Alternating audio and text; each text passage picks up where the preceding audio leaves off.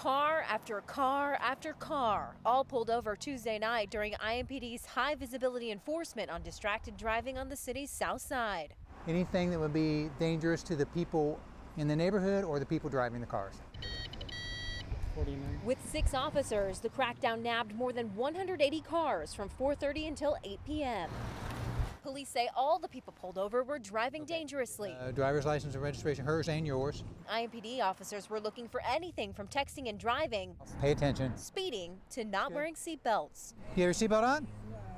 No, everybody has to have that seatbelt on. So I need your driver's license and your vehicle registration, please. Oh, now? Yes, ma'am. The crackdown is part of a $62,000 grant from the Indiana Criminal Justice Institute. Lieutenant Kivett says the area near Madison and Mason Street is a prime area for distracted driving, and it's right next to a school. Any high crash area, that's where we work all the time. So we rotate around the city because we get complaints on so many areas.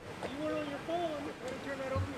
And the crackdown wasn't without a close call, as one officer was almost hit while trying to pull over a car. As you see that one car we just stopped that was going at a high rate of speed, she was texting as she was driving and no seatbelt on. So that's very dangerous for her. And then she almost hit the officer. That was the one that screeched her tires out here. So it's dangerous for them to do that. I don't want to do